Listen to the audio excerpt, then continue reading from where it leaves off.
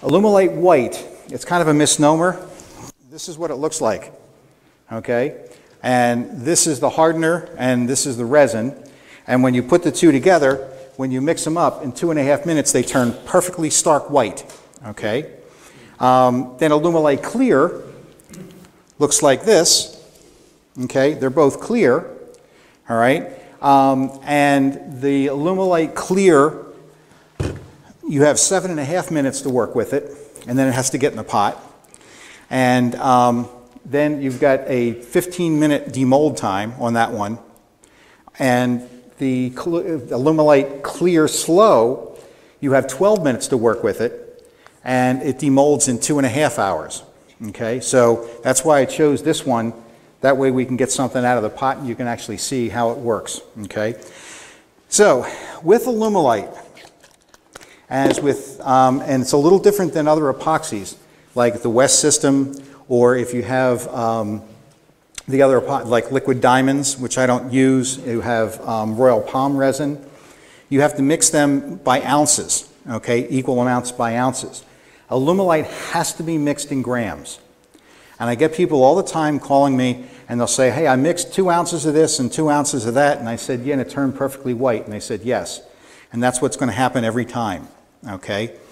You have to mix Alumilite by grams. And so I have a little gram scale here, okay?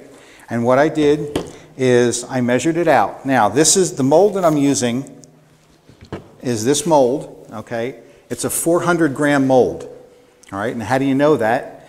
Is what I did is I just took water and poured it in it until it was just about full. Then I poured it out and measured it, and it was 400 grams. It's easy enough to do, all right? So that's what I'm going to do. So I'm going to mix up my A and my B, equal parts of A and B. Okay, so I'm going to need 200 of one and 200 of another. But I'm doing 3 colors, so I've got to mix that again by A and B. So in this particular case, I'm looking at I'm using 3 colors. I'm using white, blue, and gray, okay, for this.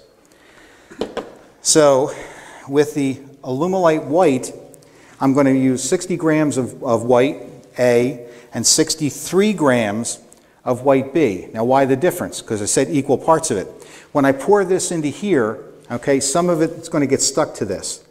So I figured roughly about 3 grams of it is going to get stuck to it, and I've measured it afterwards, and that's what it comes out to be. Okay, you have to get it pretty precise with this stuff. All right. Now, the reason I pour it like this too is because as soon as I pour this together and start mixing it, the 2.5 minutes starts. Okay, so I'm going to need one other person up here to mix this, so that way we can get something going well. Now, the gray color is going to come into play. I'm going to take black, and all I'm going to do is take this off. Since it's gray, I don't need a whole lot of black, because black is a very, very dark color on this stuff. So I'm just going to put a little bit on the stick, just like this. And believe it or not, that little bit, just like that. Let me get my glasses on so I can make sure I have enough on there.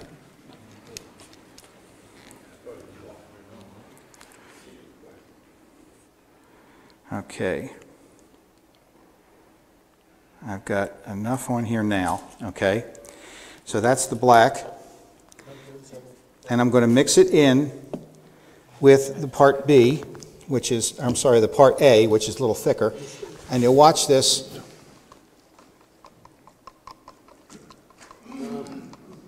And I'm doing this ahead of time because if you try and mix it all up and try and get it in 2.5 minutes, it doesn't work.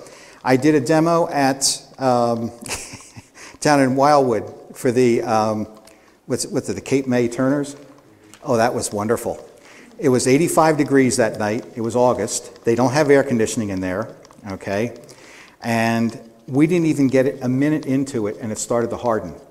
So as I'm pouring it out like this, it's actually hardening all the way down. So there's a big blob on the bottom, and it's stuck to the thing at the top. And they auctioned that off at the end, and I signed it. So that's what that. So this is. Yeah. Yep. So this is my gray. That's going to be ready to go there. So I'm going to mix that with that. Now the blue, okay, this is going to be my blue color. I really want this dark, dark blue. So if I put in one little drop of blue, it's not going to work. And I've already done this 2 or 3 times to work this out. And it's very, very formulamatic. Is that such a word? Yeah. By formula, okay? So I need about, Alumilite tells you no more than 4% of the color, otherwise it's going to change. So if I mix this up, 4 grams of this is what I'm going to need to do this. So I put this on the scale, and you see how much I'm pouring in here. Wait a minute, let me move this. That way you can see it on the other side. And what I want to do too is get this ready. Come on. There. Get that ready. So you're going to see how much 4 grams of this stuff is. 1 gram, 2. You got 3. There's 4. It's a lot, okay? And so I'm going to mix this up and get this ready.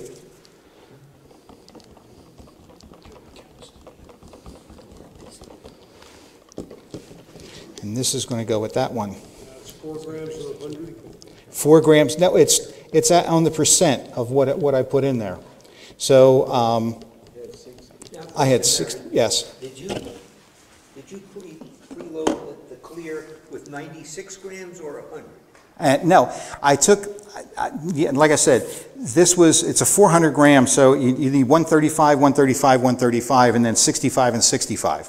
When I did it the first time, and I did this, it came out, it didn't look anything like this, okay? It was way, way too light. The white was way overpowering.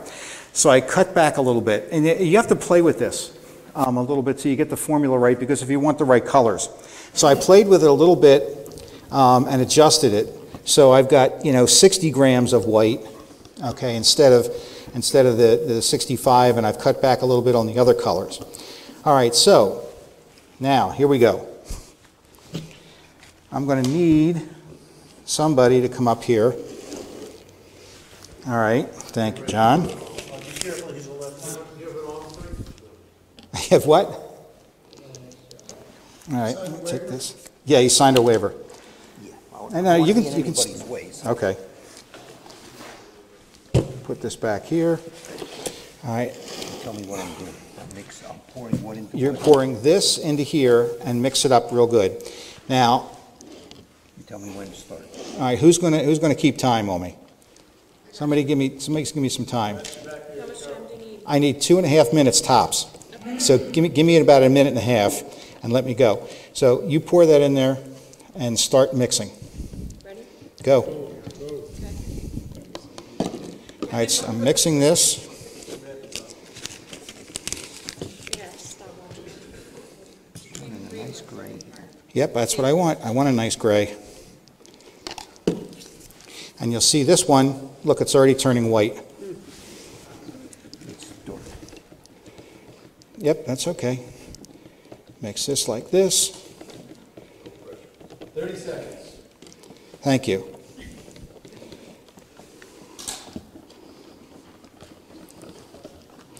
All right, I'm going to start pouring this in here like that.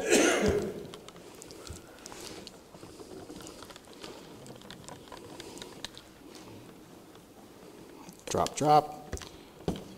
Thank you, John. Huh? It's going to, yep, it's going to go. 1 minute. Thank you. Good job, John. Thank you, John. Now,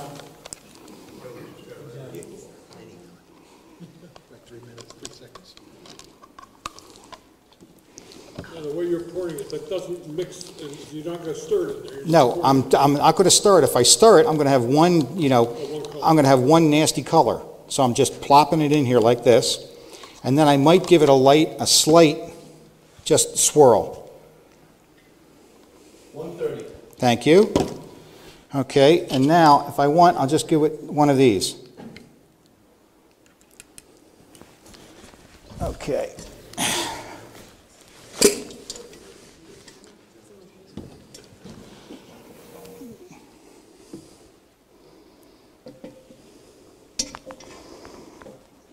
Yeah.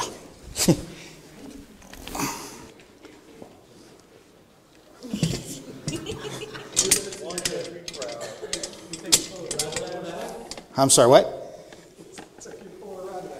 Yep. Now this pressure pot, this is from Harbor Freight. All right, so what do we got time-wise? 2:15. Good. Did all right. Now I'm putting it in there slowly because I don't have anything to deflect the air. And one time I just whipped it and poof, it went all over the place. Now, you live and learn. You make mistakes and it just happens. So I'm going to take this up to about 40 psi, turn this off, disconnect this little guy. Okay, and I'm just going to leave this up here. Okay, so in about 15 minutes we can take this out and you'll see, you know, what it is. Okay, hopefully, yes. What exactly is the whole purpose of the pressure pot? Like, what is it doing? The pressure pot is, when you mix up Alumilite, you get zillions of bubbles. And I'll show you with the clear. You'll really be able to see that with the clear in a second, okay? John, look at you. You sloppy guy. I was afraid. At least it didn't get the blue one here, but that's not too bad. We can wipe this right off. That's what I was afraid of. And you'll see the color on these, you'll see that start to get, you know, start to thicken up and darken up. Can Alumilite be only done with a pressure pot?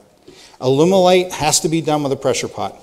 Now, the white, the exception with that is, if you're pouring, and they use Alumilite white for molds, for little tiny jewelry parts and things like that. They make molds out of it, so you really don't have to worry about that because you're not concerned with air as much. When you mix up this stuff, and you'll see that right now, the Alumilite white, you will really see how many zillions of bubbles you get with that. Okay, put this aside. Put that over there. Pressure removes the bubble. The pressure pushes it down and it makes them so so small you can't see them. Okay, microscopic. I was trying to get out before, but it's the first week with the new mouth and it just doesn't work right. Do you need a mold release in that mold? No, with the Alumilite white, you don't. You'll see it'll just pop right out. With the Alumilite clear, I'm going to need a little bit of mold release, and I'm going to put that in there now, and I'll show you. So, as I said before, this is a pressure pot from Harbor Freight, and what we've done is we've just went to Lowe's and Home Depot and just put on the little pieces like this so we could make it work right, okay? I'll put this down here. I built a little rack that I could put 2 layers in there, okay? And that's what we're going to do. We're going to do a couple different things on this one. We're going to get tricky. So this is your 400 mold. Now, where'd you put? It's about 40 psi. These are good. These are good for 60. I never would put 60 in a Chinese pot. Okay, they make good pot. Like Binks makes a pot. They're about $300. But these work just fine if you treat it nicely. And the first time you make you put these on, what I'll do is I'll put a little bit of Vaseline on the seal on this, and eventually it finds its own seal. Okay, this one is about 4 years old, or sorry, this one's about 4 years old, and it doesn't leak at all. It's perfect. This one it gives such a slight leak, and if I let it go overnight, it may drop from 40 psi to 30 psi. And I'm not worrying about that because by that time, it's already hardened up in there. Okay, whoever knows what's in here, don't say anything. Anybody have any idea what all this stuff is? No. Shredded credit cards. Okay, the best use for them, right here. So, what I'm going to do is I'm going to mix up some of the Alumilite Clear, put this in there. I'm going to mix up a little bit of blue dye because I just want a little bit of color to it, okay? So, in here, and what I'm also going to do too is, yes? Remove this one so I can see the I thought it was just a big bag full. Very carefully, right? Thank you. You're welcome. Yeah, there we go. All right, good. I'm sorry, what? No. If you draw a vacuum on it, you're pulling air out, and it's going to harden up faster than you're going to be able to pull it out. Okay, and so you're going to create a lot more bubbles in there. So let me put this over here on the side. Get rid of that. Now, I have here. What's the purpose of the credit card? It's just anything. You can mix anything in there. It's just kind of cool, you know, to mix up something like that. What I'm going to do here. Yeah. Okay. What I did also is, where are you, Ray? Can you get a close up of this? I'll put them on here. What I did here, and I'm going to use a couple different molds. This is a cigar label.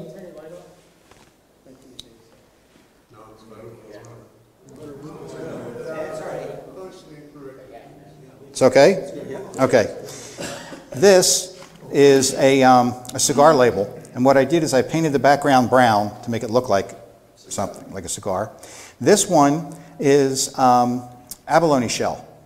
And what I do with the abalone shell is I send it to my guy who, where did I put that? I just had it here. Who cuts it with a laser, but not all the way through. It doesn't slice it all the way through. So it comes out looking like this. Okay. All right. And you see all the lines in it. It's really kind of neat because what happens is when you put this on, it looks faceted as it goes around, but it's really not. And I have people standing there all day long rubbing it and just like wow, that's you know. So what I did is I painted the tube black. Okay, just took a tube, I roughed it up, and I painted it black. How did I paint it black? I'm going to drive you crazy, right? I'm going to go back and forth. So here's a tube that I scratched up. Okay, I use a lot of these. You can get these at AC Moore, Michaels, Hobby Lobby. Okay, they're you know, like a paint stick. They're really neat because they dry quickly. You just put it on there, and you can tell I never use this for painting. And all I'm going to do is just do this. Why can't you use a magic marker? Magic marker, believe it or not, it doesn't cover as quickly. Okay, you can use a magic marker, but also what happens with the magic marker is that since you roughed it up, and when you do this, Norm, will you get that phone, please? Jeez. When you use a magic marker like that, it kind of leaves an indent, or it leaves an indent in the magic marker, where this, it really doesn't. And then I just pull this back down like that. And in, 30 seconds or a minute, it's done. So, and they come in a whole bunch of different colors. I like to use black because if there's a gap or something, you can't really see it, okay, because it'll just, cover it up like that. So now we've painted this. I'm going to take my piece. Now, we've got these to where we made them slice them to where they fit exactly around here, okay, which is really kind of nice. And the first time we did this, it took a lot of time to get this right. The first few times we were going right through it, and then I had to take each individual piece and glue it, and slide it on. It was such a pain. But now, this is so nice because I can just peel this back a little bit, just like this. Peel this back. And now, lay this on here like this.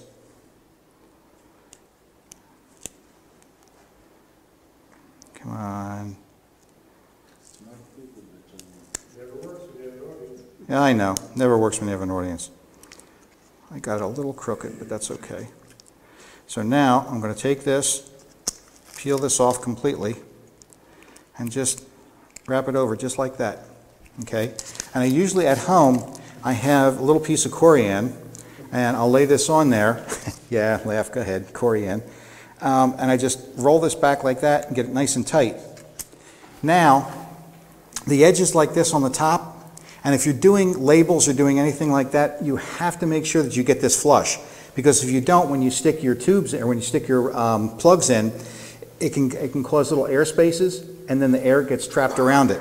So what I'm going to do is I'm going to trim this.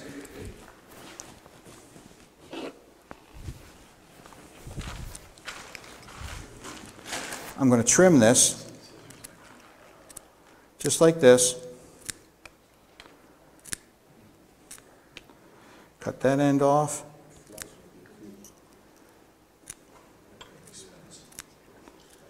So this is nice and tight, and then I just roll the edges a little bit like that to get it tight. Now this is ready to go into the mold. So what do we do at this point?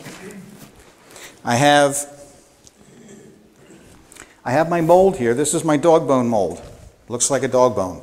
Woof, woof, I know. So I have this one ready. Now I sprayed these because Alumilite and HDPE, and that's what this is this product. Now you can get pink molds and blue molds and all that other stuff that are silicone and use it kind of the same way. I used to sell those and I like them, but they wear out. They wear out too quickly. The HDPE is not going to wear out on you. So what I did is I just sprayed this a little bit with a little bit of mold release. I'm going to push this in here like that. Push this in here. You don't have to weight this. This is nice. Now I'm going to take that. I'm going to push it right down, get it nice and tight.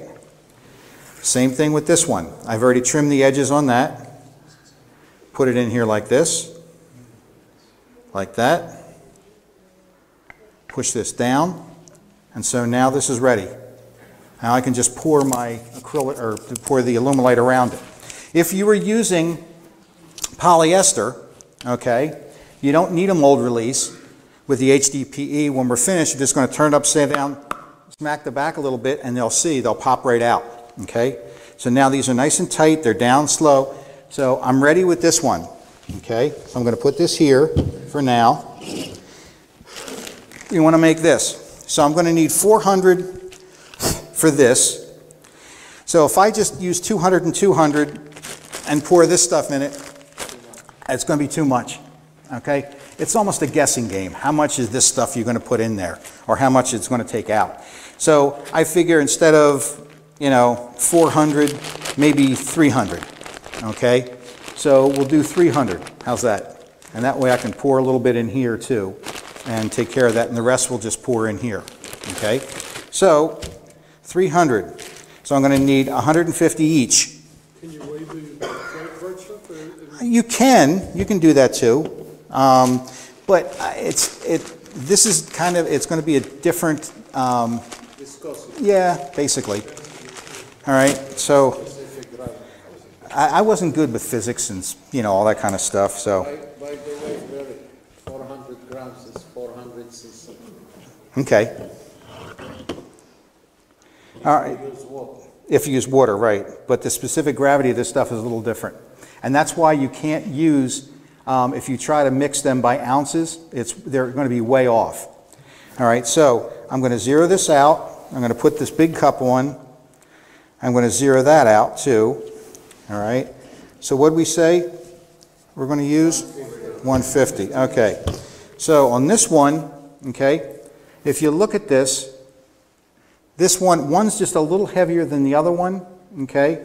So with this, the A was thicker on this. On this one, the B is thicker. So I'm going to put the B in first. And so I've got 111. Is it just the viscosity? 11. Thicker, or is the weight actually? The way the specific gravity is different of one than the other. One is 1.068 and the other one is 1 point something, so it's a little different. So I've got 100 and let's go 160 just for play safe. Okay, 159.1. Ooh, perfect. 160.1. Okay. Now, since I've got 7.5 minutes with this, I'm going to mix this one in with this right away. Okay. So I've got 160.1. So I'm going to put 160.1 in this, hopefully. Sometimes you put a little bit more in and then you have to play catch up.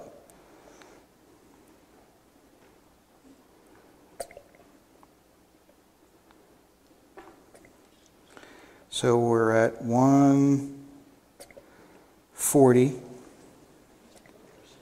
150, 158, 159, 160.1.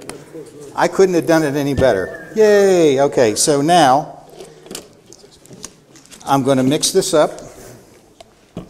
Now, as I mix this,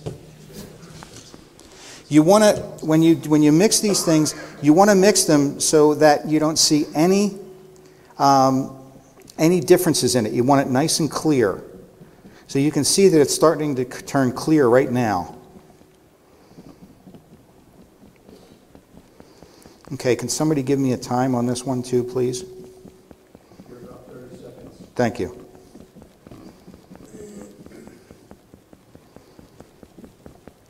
All right, so... 15 minutes on the other one, so too. Okay. We'll play with that for a little bit too. All right, so... All right, I'm going to stop. And I can still see some striations in this, so I want to make sure I'm going all around the sides, make sure I get this nice and mixed up. Thank you. Okay, that looks pretty good. So what I'm going to do is I'm going to pour a little bit, because this is clear. I'm going to pour it in my mold here.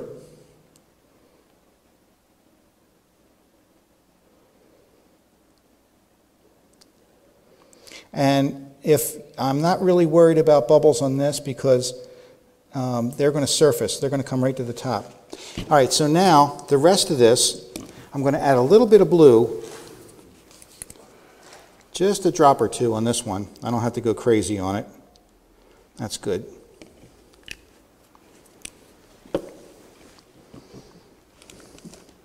Mad scientist Barry. I know. It's like a nice blue now. I've got this mixed up. 2 minutes. Thank you.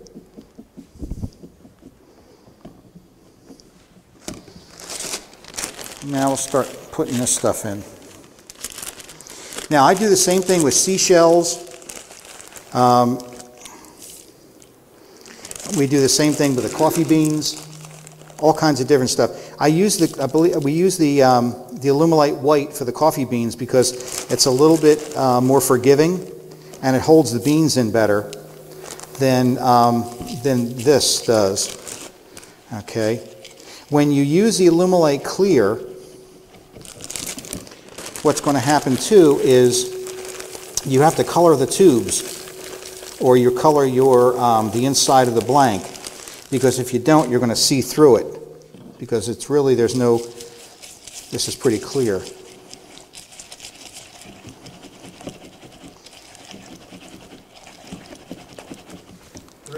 Thank you. Use a little bit more. Really scientific, you see this. Of course, it's a regular Mr. Wizard. That's it. That's me.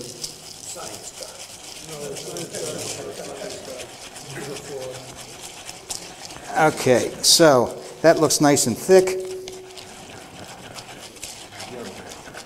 Mixed up. Yum. Yeah, yum.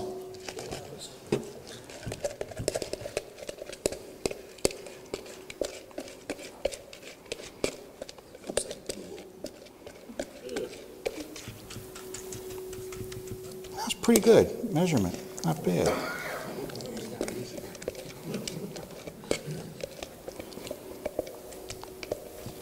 probably did it once before. Just once. How deep is that now? They're about an inch. Oh, okay, so you're fine for a bed line. Oh, yeah, I'm definitely, yep. Thank you.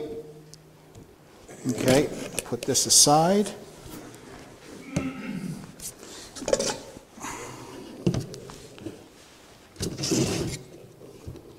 Put this in here. Now, if you see any bubbles or if you're afraid of any bubbles or anything, you can always take a little stick and just kind of tease around it to make sure there's no air bubbles sticking to anything.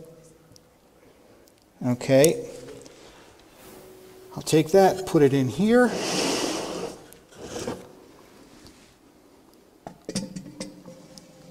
Slide that in the back. I've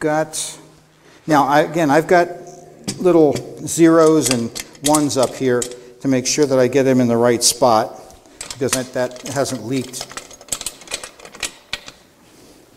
So we'll get this in the pot. You're indexing the lid, is that what you're saying? Yes. Okay. Yep. That's why they pay me the big bucks. Oops. Get that in a second, right? Floaty.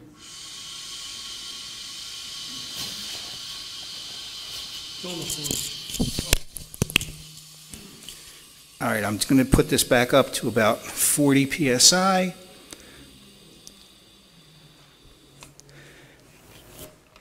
Okay. All right. What's the demold on that? Demold on this is about 45 minutes. Okay. So let's see. We've got this over here. Now, this one, the one we're going to demold in a minute, is the one, hopefully, that's going to come out light blue and gray like this. Sorry, Ray. And so this is the one I'm going to turn now. So I'm going to take these bushings off. I've got all my bushings and everything stuck to a magnetic tray over here, so it won't go anywhere. Let me get the bushings for that. Okay.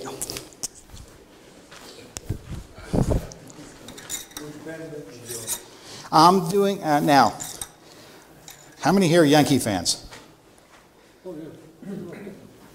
Yankee colors. Okay?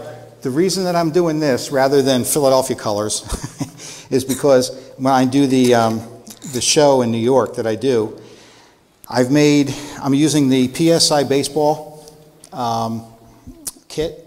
I'll use the colors for this, and what I've done is I've taken the box, the cherry boxes, and I engraved Yankees on the outside with a baseball. Okay? I'm not infringing on any logo because I don't have the Yankees logo or anything on there. I just say Yankees, so I can get away with that. So that's what we're doing this year for, hopefully if I get in, to get that. So I'm going to tighten this up.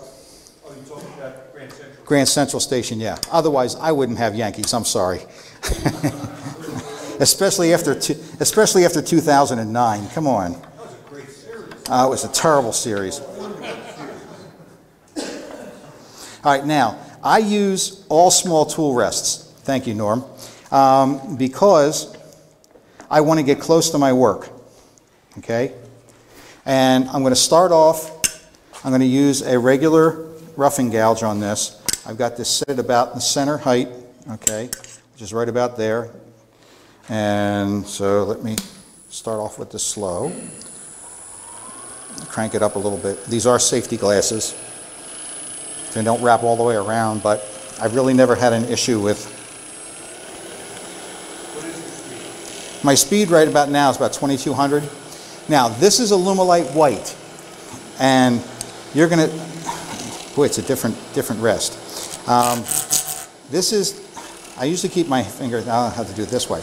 I keep my thumb right here, okay, all the time, because what happens is the pieces will hit my thumb rather than come up and smacking me in the face. But of course, you can't see what I'm doing, so I'm going to hold it back here, and I'm going to let this smack me in the face just because I'm a good guy, okay? So, What? Yeah, taking one for the team.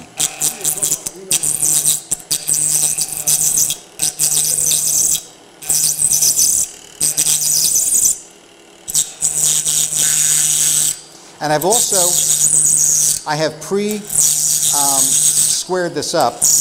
Now, I normally, well, all the time, what I do to square these up is I use a squaring jig like this. I don't use these guys.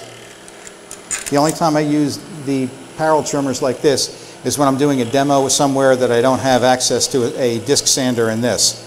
But at home I do these, and I've pre-done these so I don't have to worry about squaring them up if anybody was thinking about that.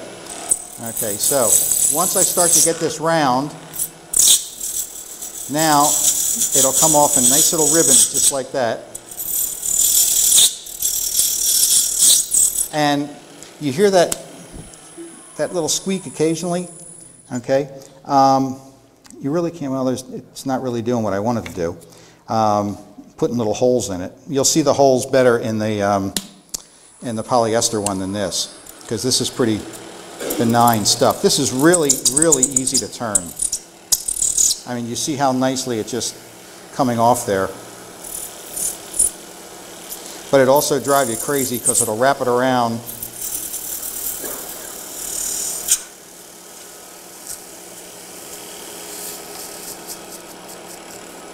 Okay, once I get that done, I'm going to switch over to a skew.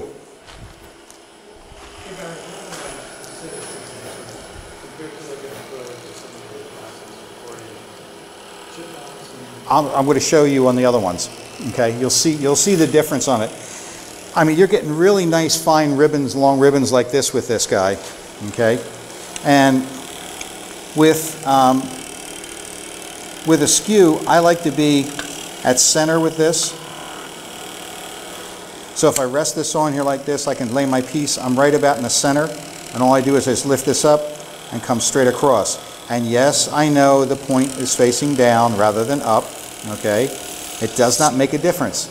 Okay, as long as your tool rest is set so that your skew is in the center of the work, which it is right there, and I can come straight across, nice and easy, just like that. Okay, fuzzy stuff, and then come back. See, it's nice when you have a short tool. I can still get in close with this.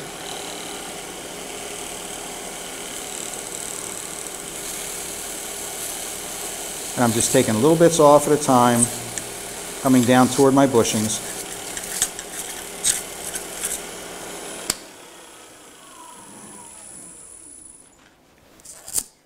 Rip this stuff off. Yeah, you're saying. Phew. At home, I have a nice vacuum system, so as soon as it starts to come off, it gets sucked right in, so you don't even really see this. And this is nice. Wait till we get to the polyester. It'll look like a snowstorm up here. Okay? So what I usually do is come down close to the bushings like this. Now when I'm at home, I'll take this and now I'll go back and I'll square it up. Okay? I'll come back and I'll put it back on the lathe, and when I do, I will never get it back in the same spot. Okay? And since I didn't get it back in the same spot, if I turn this on, I can feel it jump just a tiny little bit. I'm turning on a different center now. All right? So I'm going to lay this on here. I'm just going to lightly come in and just touch the end, just like that. And I'll take out that little bit of roundness in there. And shape-wise, I like to, well, in this pen, the heavy part is at the top and it slims down to the bottom. So now that I've got my top piece, I'm going to just take this down to the bottom now. And sometimes it's hard to see because you get this stuff wrapped around it like that. I'm going to come in close to the bushing. And I usually take it right to the bushings first. And now I can clean up the rest of this. Take out a little bit in the center here.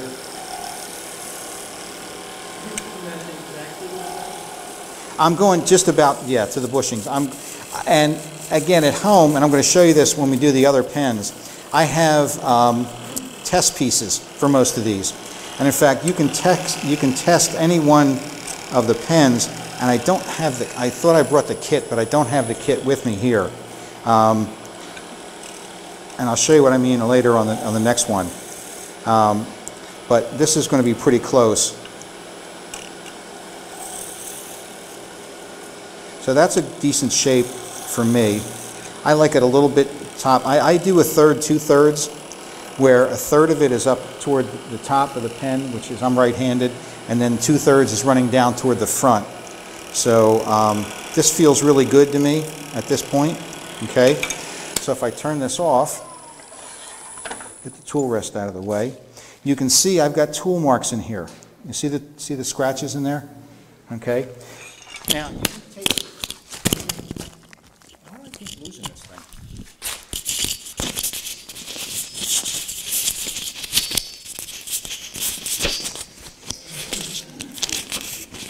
Defective material, Ray. I take one piece of like maybe 400 or so and just lightly sand the tool marks out, and then we're going to wet sand this and finish it. So I've got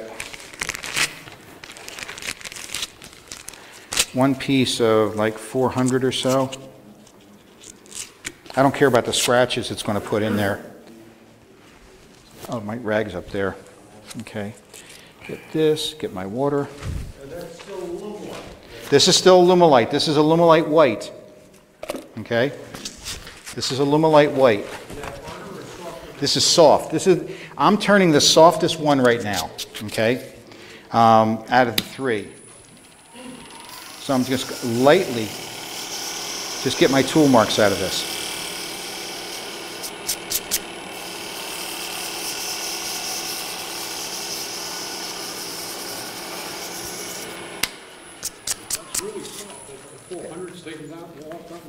Yeah. I mean, now you see the deep scratches in there. Okay? So, see, I was considerate, Ray. I put a towel down the lathe. I didn't want to screw it up. Yeah. Okay. Now, a lot of you have the micro mesh pads. There's like 7 or 8 of them in there. Those are not the right ones to sand acrylics. These are specifically designed for acrylics. They're double-sided. They're 600, 800, 15, 24, 4,000, and 12,000. I've got it dipped in water, just plain water. I guess it could be holy water because I got it from here? Okay, all right. I'm going to start out, and I've still got this at about 2,200. And look at the slurry the slop that you're getting on there. Okay.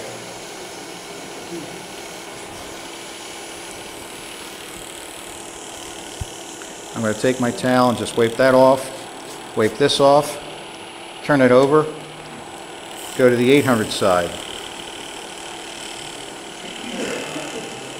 Now, if you're not used to using these, I'll get it. Don't worry about it. Yeah, I can bend over. I'm not that old yet. Now, I know, Norm always picks on me, so that's okay. All right, so if you're not used to using these, take a second, stop the lathe, and take...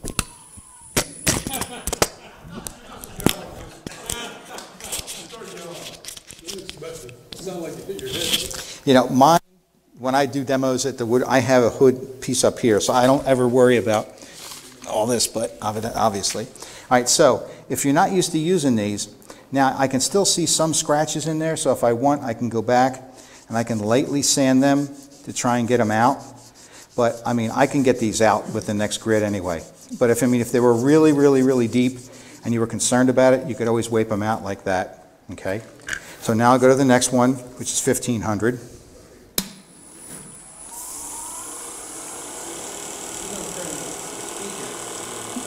I got it. I haven't done anything with the speed. I've still got it at about 20. It's 2230.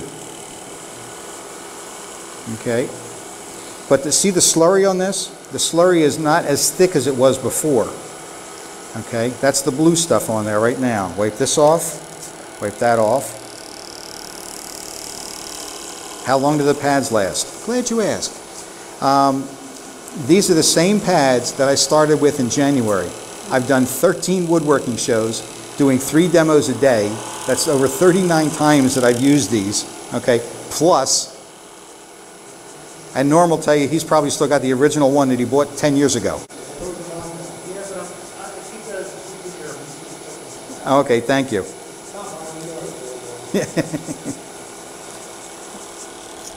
Wipe off this one. Go to the 4000 one.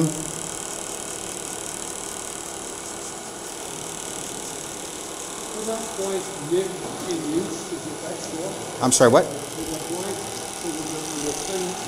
No. No. You'll feel it. Now, they tell you, Alumilite will tell you to, you know, to let this cure for 24 hours and all that stuff. I've taken them right out and turned them 20 minutes later. Okay? So this is 4000. Wipe this off. Scratch remover. A tiny bit.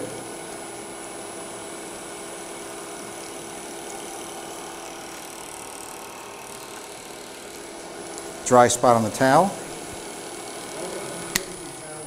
Excuse me? What'd you say? Let's see. This one was from. No, this is Marriott. This is the last one that I got from them. Okay. So I'll try not to spill anything. All right. So now what I'm going to do is I'm going to buff this. Oh, did we ever get a knockout rod? Pete, do we have a knockout rod? In the other, in the shed.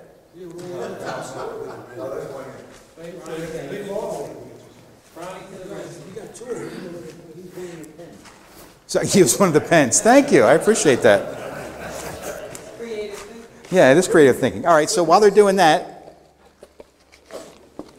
let's undo this one.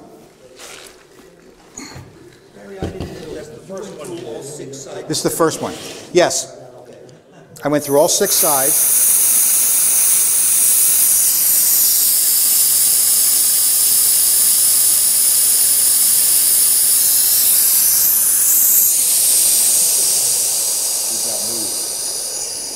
It got moved.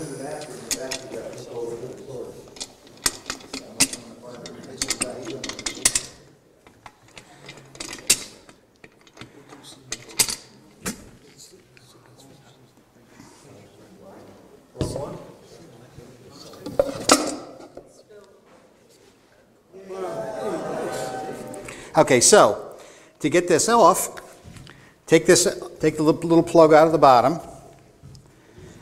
And you can, I didn't bring my little hammer to smack this, but what I'm going to do is take this,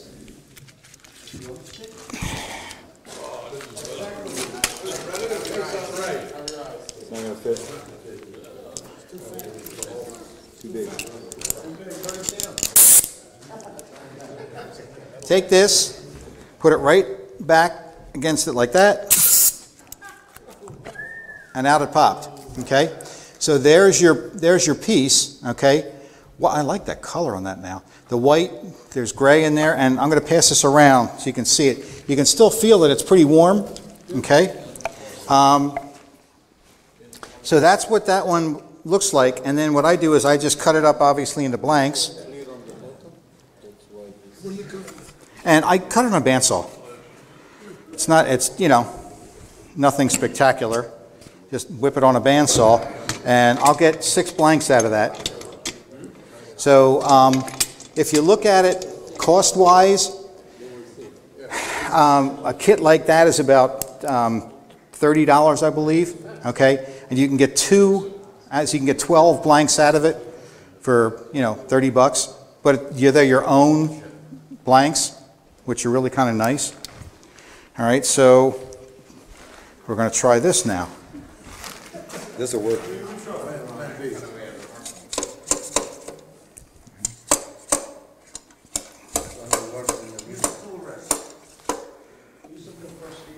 something to hit it with.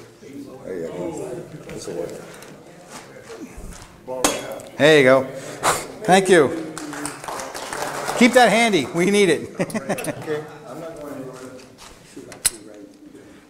All right. All right, so I'm going to put the... Now, this is designed to polish acrylics, okay? And the one wheel that has the blue rouge on it is a cotton muslin wheel. This is a cotton flannel wheel. And again, I'm going to keep the speed at about, 2200 or so. Put a little bit of rouge on it. Make sure I have some pressure from the tailstock. And now again, at home, I have a vacuum system because this stuff is crazy, okay? At home, I have a vacuum system that's sucking all this out. I know, it's going in my lungs and not anybody else's, I know. Thanks, Norm. Okay, so this one gets the rouge, this one gets no rouge.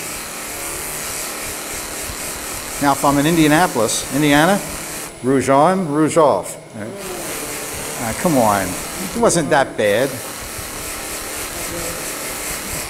You joke with pepper. Okay, so the nice thing about this is it gets out all the minute scratches that you can't see with your naked eye. Once you start buffing, you'll never go back. Okay, so here's this one. Okay, and if you do see a scratch, you can always go back to one little spot and work on that spot.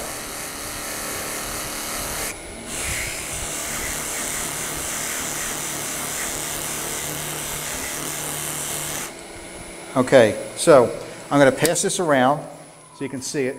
Thanks, Ray. Yes? After a good amount of use, those things can get pretty... These get nasty, okay? And if you load up the wheel, take a piece of 80 grit sandpaper, rub right against it, and clean it right off, okay?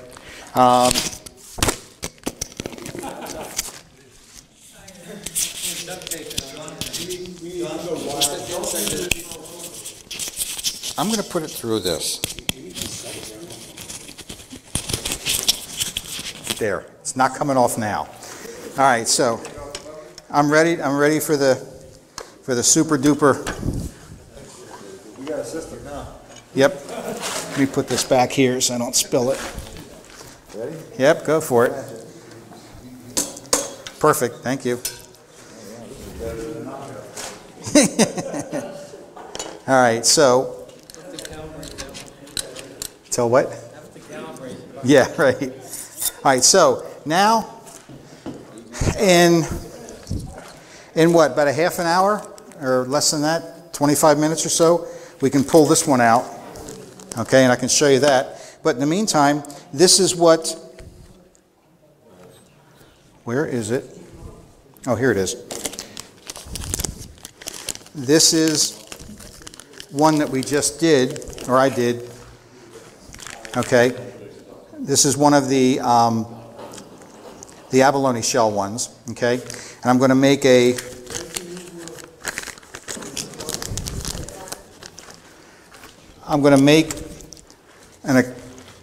Venetian out of this one. So I'm going to use the Venetian bushings on this. And okay, so this is the big end, this is the small end. And you'll see the difference in how this turns. And also, I want to show you that with some of these kits, you can use the actual pieces to test it. Okay, and that's what I'm going to do here. I'm going to show. This is the back of the pen. This is the front of the pen, and then we're even going to assemble it, so you can see what it looks like when it's finished. All right. Now, all right. So what'd you do with the beater? There you go. Thank you.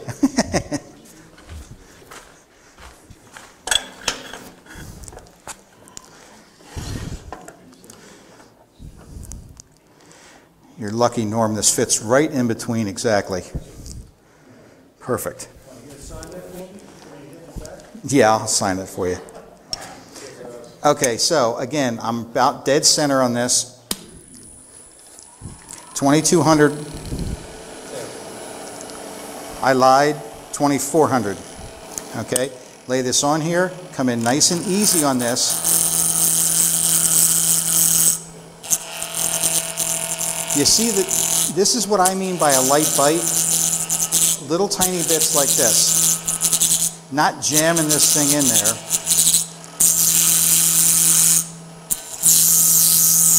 Now, if you look at it,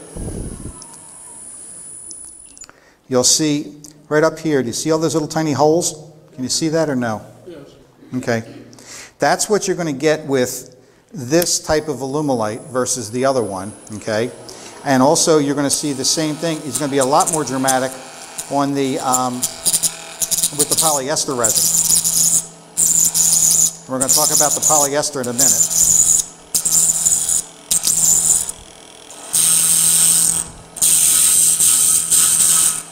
Now I'm taking a little bit deeper bite than I normally would because I want to try and get through this quickly.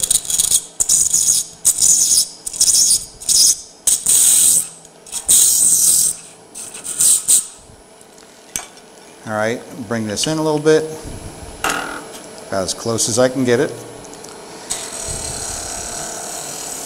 And now, you see the difference in this. I'm going to get a lot more snow in here than I did on the other one.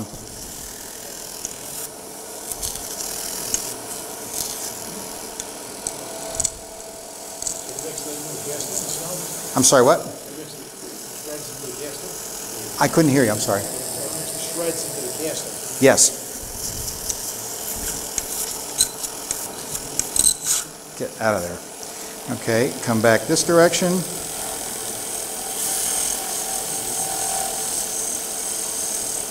And so, I mean, my skew, I use this more than any other tool because it really is a great tool once you get used to using it. Okay. And they're easy to sharpen once you get, you know, the hang of it as well. And I'm working on a small skew adapter because normally all the skew adapters that they have are this long and it's kind of hard for a little tool to get in there. So I'm making a little one like this. I've made it already, but I can't find a fabricator that wants to actually, you know, fabricate it. They all tell you they will, but when you come down to it, they say, it's too much work. I don't want to do that. Well, gee, I'm sorry I'm giving you work. Okay, so I use both, okay? The carbide I use for antler, I use for really, really hard things, the seashells, things like that. But most of the time, honestly, I use my high-speed steel just as much because I do a lot with antler and it just really dulls the tools really, really quickly. So, all right, let me back this up a little bit. Get this stuff off. See, this is a lot more fuzzy than the last one.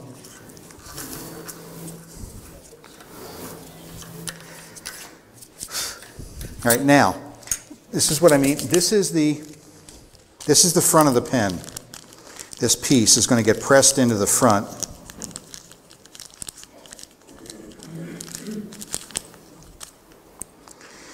Can you imagine the guy's job that all he is all day is to put these in his little bags? Okay. So here's the front of the pen. I'm going to take this and just slide it in here, and I can take my trim ring and slide it up, and I can look and say, I'm pretty close there. Okay? Your bushings wear out. So rather than keep buying new bushings and everything, use the same bushings, but then just use these as your test piece. So that's the back end, or the front end. Here's the back end, and they are a little different. I can put I got a long way to go on there. I can see I'm real high on this.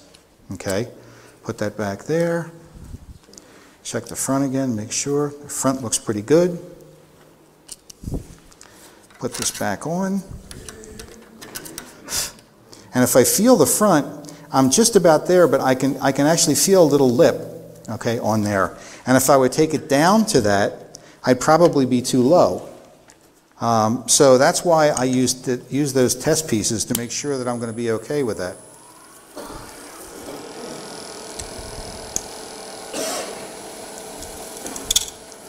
Now again, when I put this back on, I'm going to get a little bit of jumpiness at first, because it's a little bit out of round.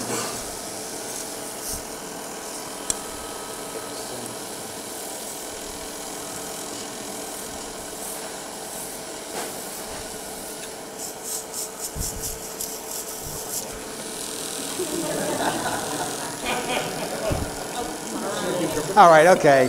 Here, hold on. Harry, watch your mic.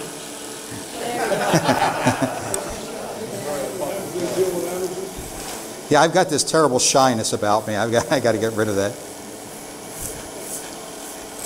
Quick story, I had to do a demo, or I had to give it a talk to the nurses one time, 5,000 nurses, and I was nervous, okay? We had all 5,000 of them out on the floor. So I'm backstage, and I said to the woman, I said, I could go to the bathroom. She said, okay. I run to the bathroom, come back out, do the whole talk, come back, says, how'd I do? She said, you did great, except your fly was down. I said, okay. And she says, especially it was a joke. And the thing about it was, she said, well, trust me, it's nothing that they haven't seen before. I said, yeah, I'm sure. You're talking all these ICU nurses and urology nurses. So, yep, been there, done that. All right, so I'm just finishing up just a little bit on this, shape-wise. All right. And I'm going to test this one more time just to make sure that I'm just perfect, because I charge a lot of money for my pens and I want to make sure they're perfect. And it doesn't take any time to do this.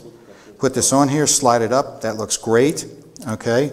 Harry, what exactly are you using for this? I'm using the actual pieces, John. This is the piece that I'm actually pushing. I will press this piece in here to make this pen. Okay. So I'm taking this. This is the trim ring.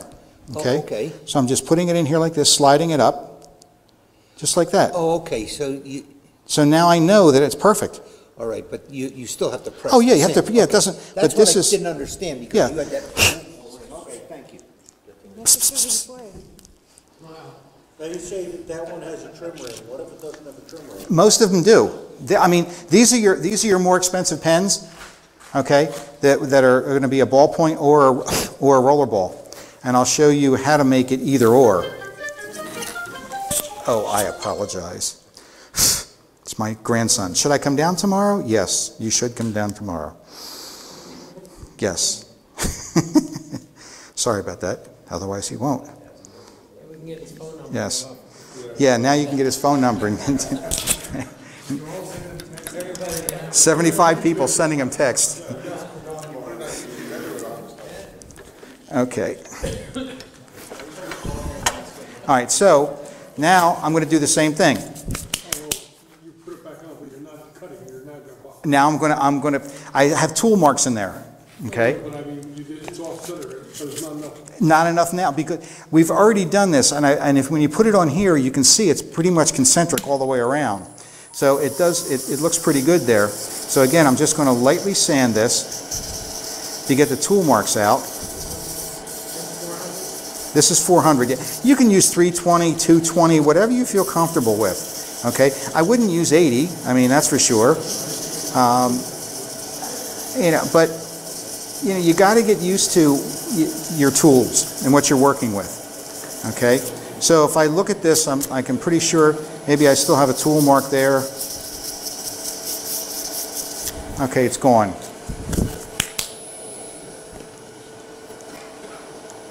Put this on here, put it back here.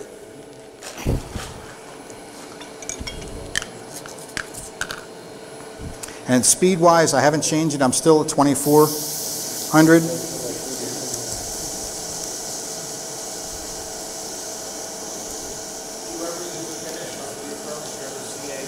No.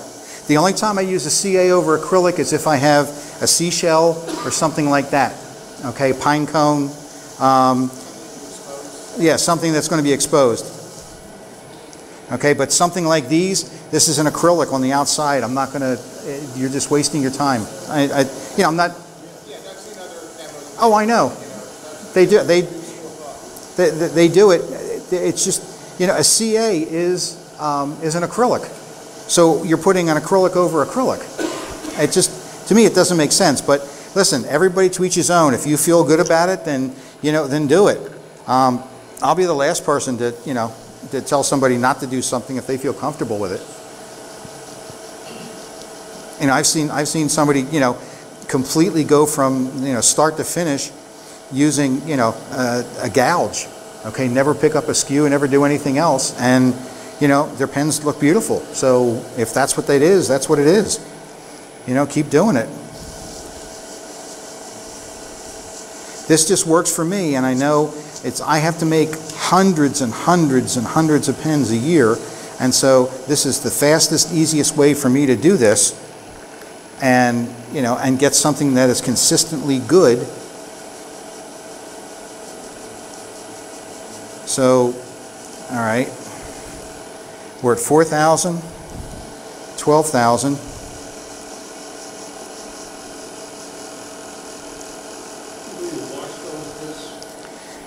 When you're dunking them, you're basically doing that, and then you're wiping them off anyway.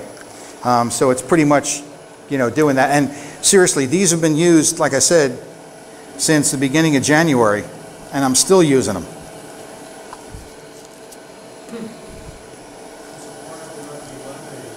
I'm sorry, what? Yeah? No, they are in the corners. They're starting to. Okay. Now I left a couple scratches in here to show you something. This half is pretty scratched up. Okay. When I buff this, where's my designated rod man? Okay, come on, let's go. I'm ready. The repairman. See the second time. The second time we do this, we'll have it done. Oh, I'm sorry. No need to apologize. I was laying down your job. Perfect. Look at that. Man, it's good. All right, let's put this guy in. Now you left the scratches there. I'm going to show you. I'm going to buff half of this just to show you, what the buffer can do to get scratches out.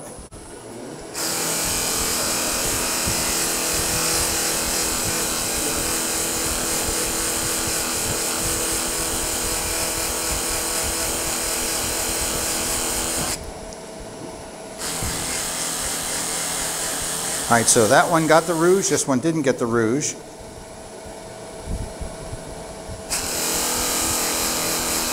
And I have a 10x magnifying loupe at home, plus the fact I've got a great light. If you look at this now, it looks really good, okay? You really can't even see the scratches in there. When you put light to it, you can see the scratches, and so that's why I always have a really bright light right here. And it works off this magnet that you can't even move this thing on, so it's a decent light. I just happen to have a couple too, at least one. One's already spoken for. All right, so, I'm going to pass this around so you can take a look at it. Pass it around quick, because what I want to do is I want to put this together, show you how to do it, and then we'll take a break, okay? Let you get up and 50-50 and that kind of stuff. So. What I want to do is put this together and show you that I make all of my pens a fountain pen first.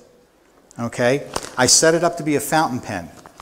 And I do that because invariably I go to these shows and people say, "Do you have any fountain pen?" And I'm telling you, I'm getting more and more and more requests for fountain pens now. It's crazy. I don't know what the resurgence is, but I'm loving it. Okay? In fact, I'm doing a fountain pen show in North Carolina at the end of this month. So, the thing about it is, I set these up, and I already pushed in the center band on this, okay? And what I'm going to do is, I'm going to, when we get this back, okay, I'm going to put the back end and the front end on with the nib section in it.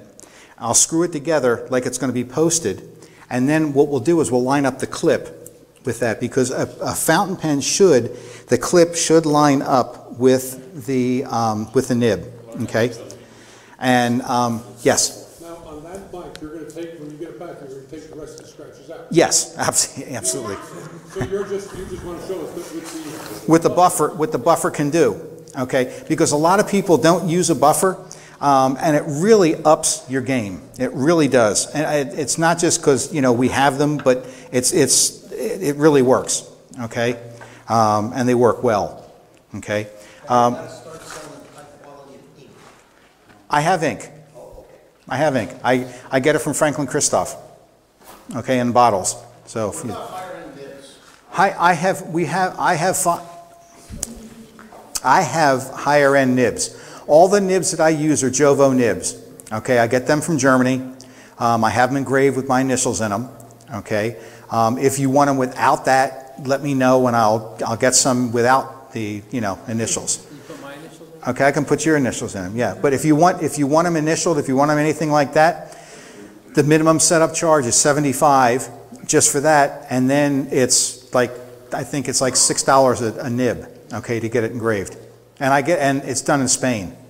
Correct me if I'm wrong, though, but they're always saying that the PSI and the Daycom nibs are an odd size as opposed to like a commercially available pen. They use, most of them will use a 5mm and a 6mm nib. Okay, all the other manufacturers, Sailor, DuPont, Franklin Christoph uses Jovo. But a lot of the companies will have their own nibs made, okay? And it's really not the nib, it's the feed underneath. The feed is slightly different, it's slightly wider, narrower, whatever, and that's what the problem is. You try and slip any other kind of nib on there, what's going to happen is it's not going to line up right. The way that a nib works, it works, with basically having the ink flow down the channel, okay? Now, when I get a nib, when I get a kit, I'll take a 15,000 shim and run it straight down the inside of the feed itself, okay?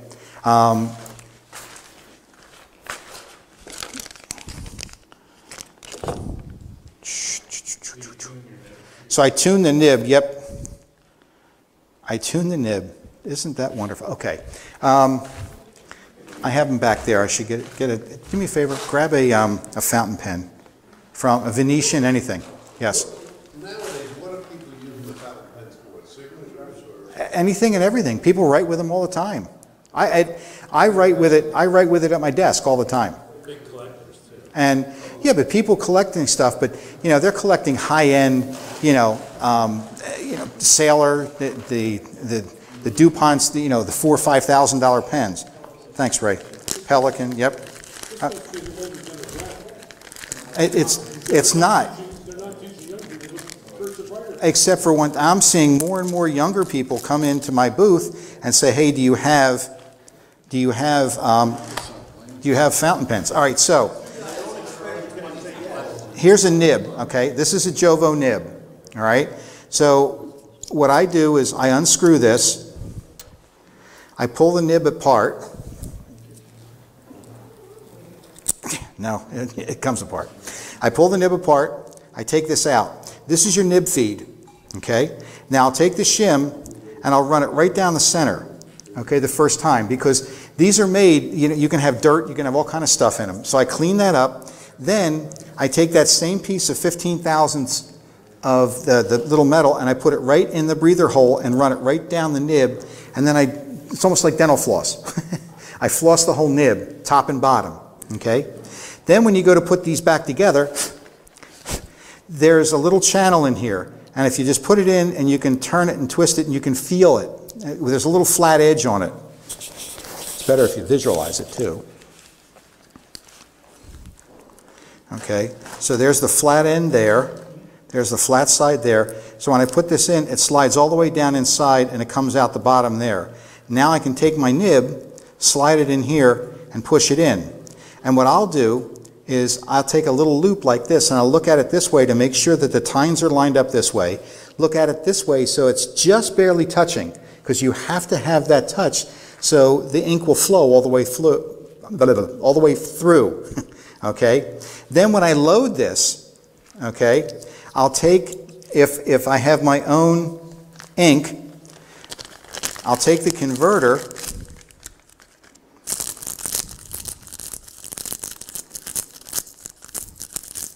God, I hate these little bags. I'll take the ink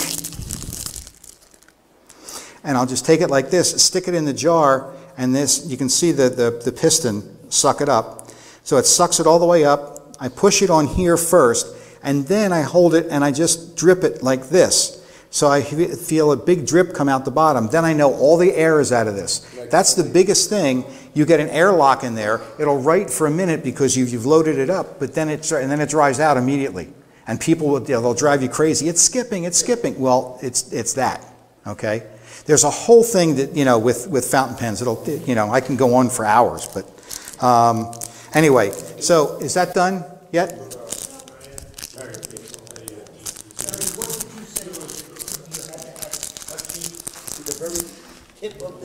If you look at the nib and the feed, if you look at it from the side, the feed, you want just touching the underside of the nib.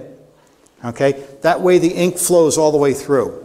If it's not touching, then you're going to have you're going to have a piece that skips on you. I'm sorry, yeah, I do the show at DC. Yep. I do DC, I do North Carolina.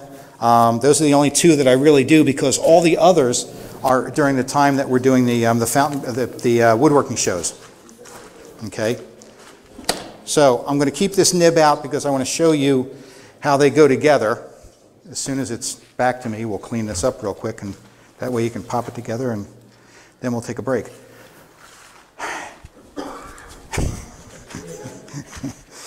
I'm trying. Is that second one up? Okay, thank you. I get a question about that blank. Now, the one side looks beautiful. No, the back. Okay. This is the bottom. That's the bottom of the blank. Okay? Okay, but when you cut them square, that part will be... You're going to see a little bit of it like this. Okay. Doesn't make a difference. It's still, the idea behind this is it's three colors. It's blue, okay, white, and gray. That's the Yankee colors. And so, when you put it with the baseball pen and you put it with the box, they could care less what it looks like. We see it over here. Oh, this? The half-done one. The half-done one? Okay, it's coming around. Spoken like a Phillies fan. Yeah, what can I say?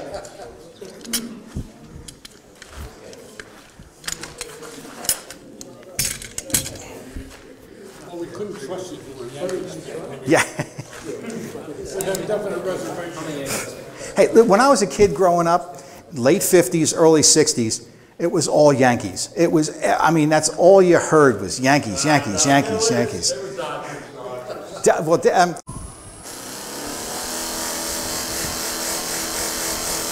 And then we'll put this thing together.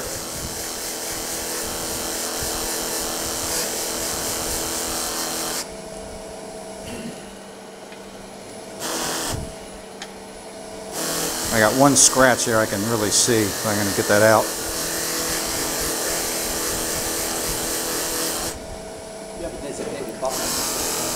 This is it. Yeah, how long does it take? 2 seconds. Pop it in, pop it out.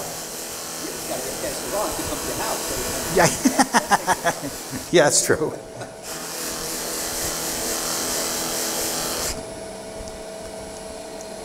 That looks like we got it. Good.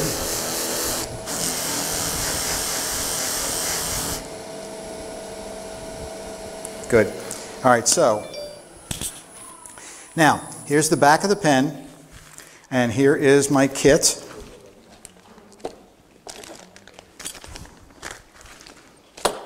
Where's my kit?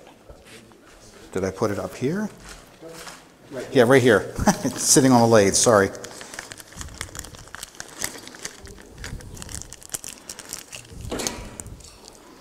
Here's the back. Now, I have chamfered the edge on this as well. And what I do is I take a little chamfering tool like this, I just knock off the sharp edge. I've already done this before. I do that, so now this piece pretty much starts to slide in by itself. And it centers it. That way it's not going to crack the edge because you've done all this hard work on it. You don't want to crack it as it goes in.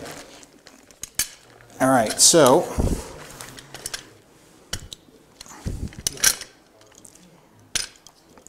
put this in.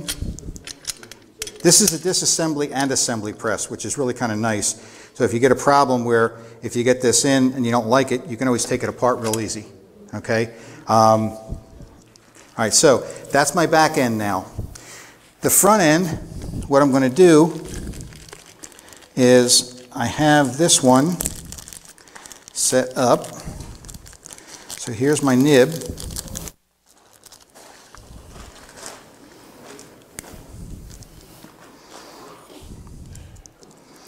Here's your nib section, and that's going to get pushed in here like this. So I'm going to unscrew this guy. I'm going to push this in. Drop this back one. Now, here's the tricky one. Put this on. And now, so here's the top of the pen. This will post. So in other words, this is going to screw on the back like that. So what I want to do is now I want to take my cap and make sure that when I put this together, I take this, I'm going to line this up like this, so I know that when I take this off and on, it'll screw back in the same spot. So I'm going to just push this in a little bit and then test it.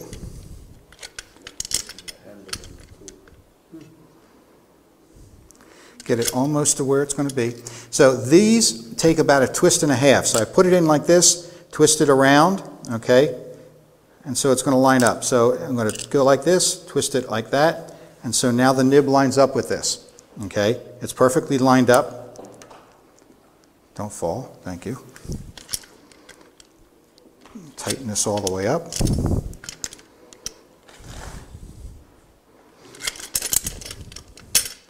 All right, so now I can put the cap on like this, and then when they want to take this and they want to put it on the back, they'll start it here, twist it around, okay? And if it goes the other way, you started at the wrong spot, so now I can come back and I can twist it to where it's going to be, okay?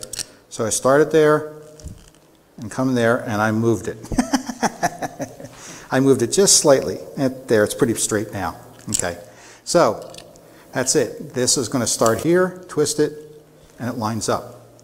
Okay? Now, the nice thing about this is I'm going to take this off and put my rollerball point on it.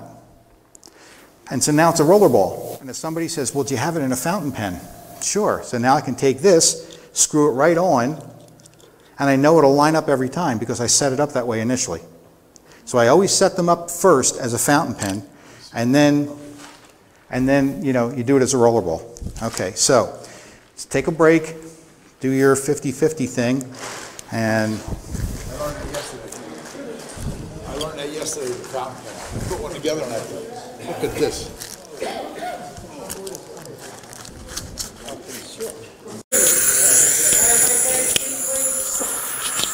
all right, I'm going to undo this.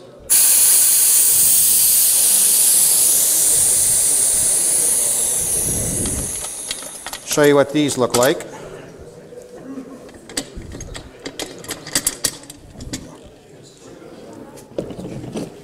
Everybody get a look at this. When I sell this at shows, I would sell this for $225. Okay. There you go, Norm. You want it back? Yeah, I'd like that. All right, so here are these now. I'll bring them over here so you can see them. So here's the ones that we casted that were clear. Okay. And to get these out, again, I would normally have my little plastic hammer, which I forgot. Smack that guy. Now take these and just, these pop right out. and I can take this guy if I need to and just lift it right out. Okay. Now, this, they tell you with Alumilite to wait 24 hours to really let it harden up, and if you feel this, I'll pass this around. You can still feel it's just a tiny little bit soft. Okay, so I'll pass this one around that way, and I'll pass this one around the other way. Okay, but this is how easy they come out. They just pop right out like that, and I can just lift this guy out. Okay, and there's the abalone shell one. That looks really pretty too. I'll pass this around from this side. Okay, and then the big kahuna. This guy, the credit card one, that really came out dark blue. So I'm going to take this, I took the little plug out of the bottom.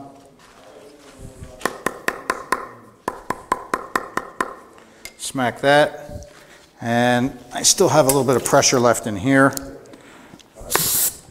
I love that. That just pops right out. When could you turn that one, the one here? This one? I've turned them honestly in like 4 or 5 hours, okay?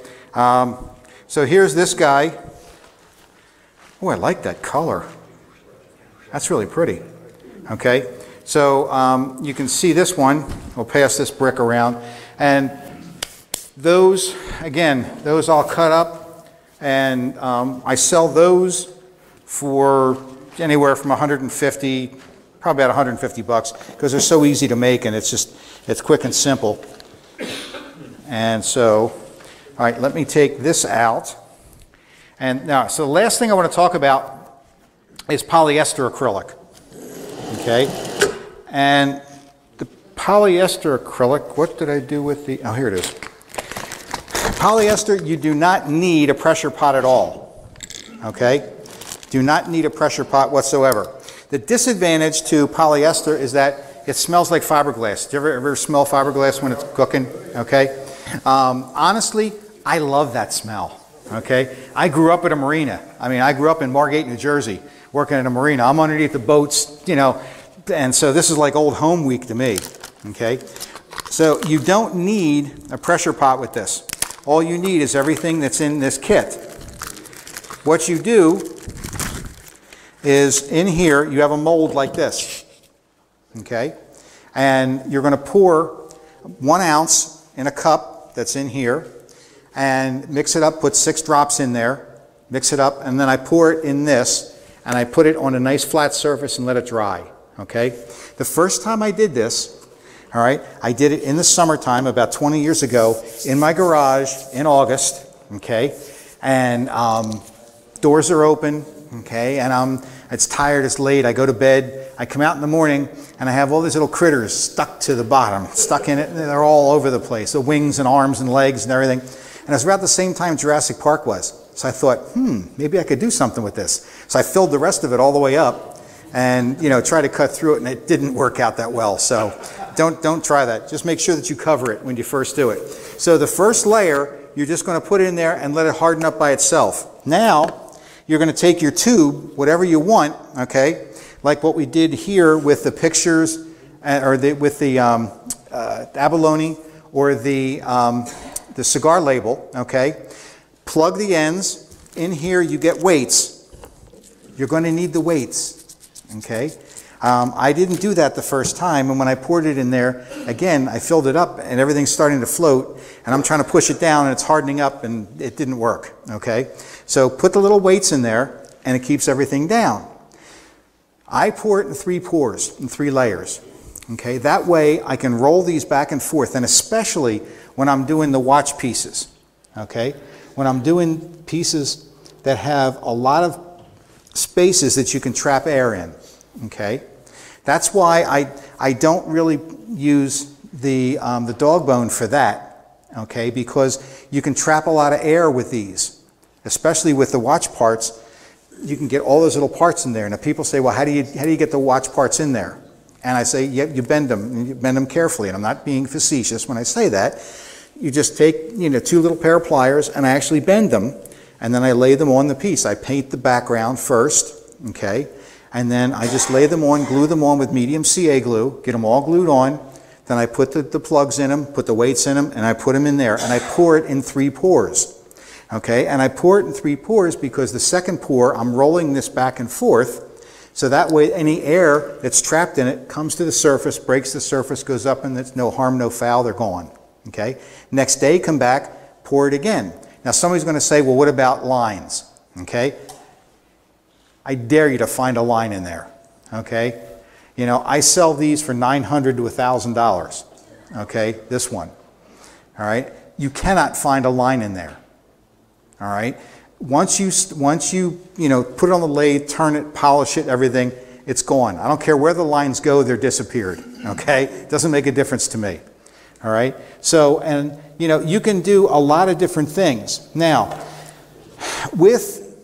if you're going to do things that have girth to them, and what I mean by girth, like the watch parts, things like that, you're going to need a fatter type of pen. So if you look at the difference between these two, this is a Sierra Vista. This is a Sierra. Okay, see how much thinner it is. This is just a cigar label. Okay, background is a tobacco leaf. All right, I put the tobacco leaf on first, then I glue the label on, and then I put it in the mold and pour my acrylic over it, over three pours. Okay, if you use fat things, use a Sierra Vista. They have a bigger bushing. Okay, and so you're going to get more girth to it than you would with something that's very slim like this. So it just depends on what you want to do, and if you're going to do pictures, labels like this, a Sierra works fine. Okay, if you're going to do fat things, then do a Sierra Vista, and that way it's, you know, it's fatter for you. Now, here is an example of that.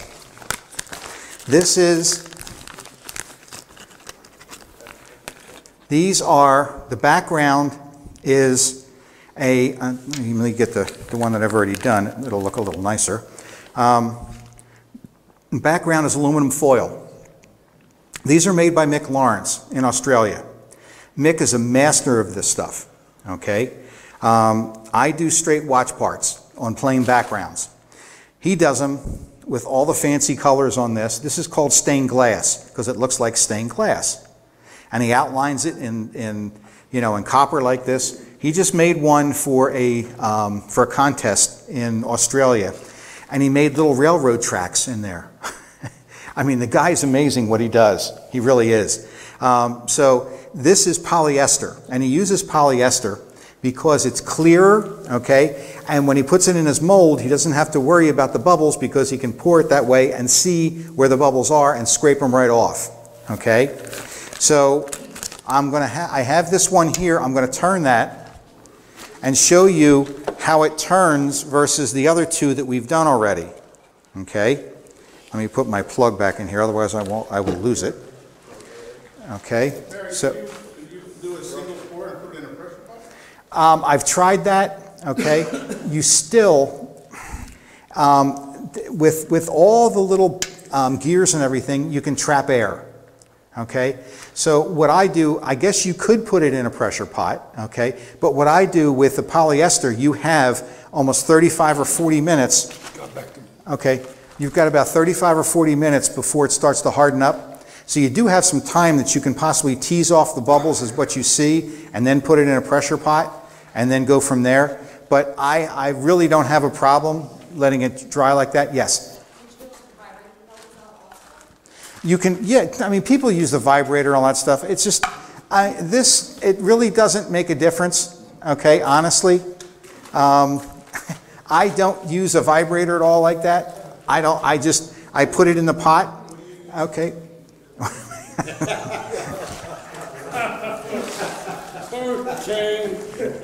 All right, could you please hit this out for me? Thank you. I appreciate that. Can you use epoxy? Epoxy, okay, a two-part epoxy, yeah, you can. A problem, again, with the problem with the two-part epoxy is that, to me, it's not as clear, okay? This polyester is optically the clearest. Okay, it's absolutely perfectly glass clear, okay? And that's why I use that because I know, I'm spending, or I'm you know, selling these for a lot of money, I want to make sure that they're right. Where did I put, oh, here's the other bushings over here. So we did the bottom half. CA too? I'm sorry, what? You find it to be clearer than CA? Well, I mean, CA is an epoxy. I mean, or is an epoxy resin, so. Because I've had problems with air bubbles with that, honestly. And, you know, I think that the polyester, if you're going to use, the liquid diamond works if you want to, you know, use a pressure pot with it, okay? I'm not using a pressure pot with my, because you spend 6 hours gluing all those little pieces on, okay? What's another day to me to roll that back and forth? And if you look at the watch parts that I do, I put the dials on, okay, and the hands on. A lot of people don't put hands on because they pop through, okay? I don't have an issue with that. I mean, I was the first one to do that, so I'm kind of used to you know, to how you do it, okay? So I don't have, like I said, I don't have an issue with that, so that's why I just use the polyester for this stuff, okay? So let's get this in here. All right, who's got my, there's the, all right. How much catalyst are you using when you do polyester? It's 6 drops per ounce. For all 3 pours? I use it for all 3 pours, honestly. I mean, you know, they tell you to on temperature to drop it down a little bit and everything else. The only thing temperature affects it is it makes it a little more brittle, okay? Now, remember how the strands came off of that other one, okay? When I first turn this on and when I do this, and again, I'm going to keep the same speed at about 2200, 2400 in that range. Okay? When I do this one, I got to come up a little bit. Okay. And I'm taking a really light bite on these because, first of all, this blank is very expensive. How expensive is it? Okay. These are $100 for a pair. But I also sell this pen for $500.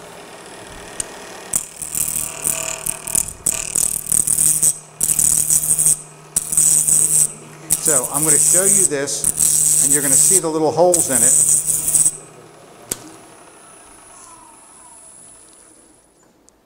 Now look at the holes. You see the little tiny holes up there all the way through it, okay? But again, I'm taking my time with this, going very easy. Because if I put a hole in this, it's on me. And I have these on my website, and I tell people, these are not for the faint of heart. So if you blow it up, I'm sorry, it's on you.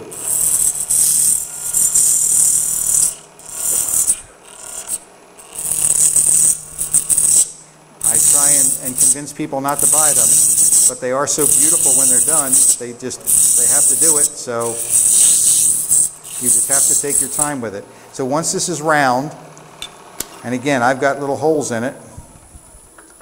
I'm going to take this thing and sorry, forgot about that.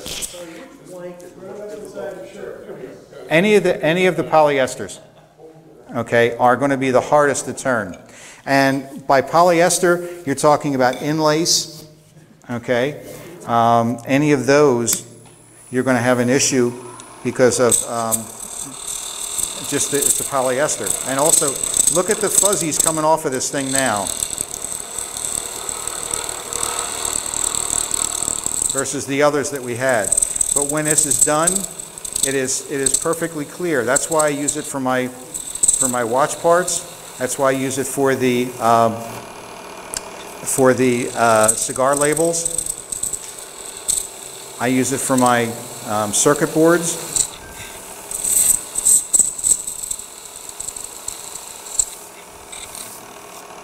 Now, if you look at this now, just by using the skew, I've cleaned up all those little holes on this side, and now I'll go back and I'll clean them up on the other side.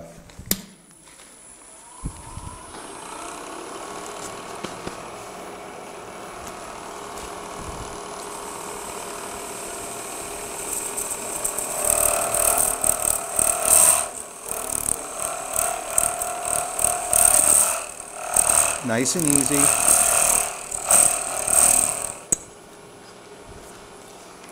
That rattling is because this isn't tight on the back side.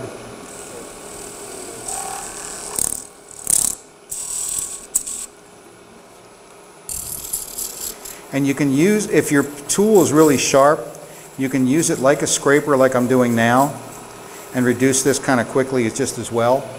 Okay? It just depends on how you want to use this, how you want to use the skew. And again, I have the toe down.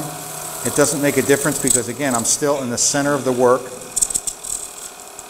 And I'm just taking my time going back and forth. And I want to get down close to the bushings, then I'll take it off and I'm going to test it again. I told you, it's like a snowstorm, this one. But at home, I have a nice vacuum system that sucks all of this stuff right out.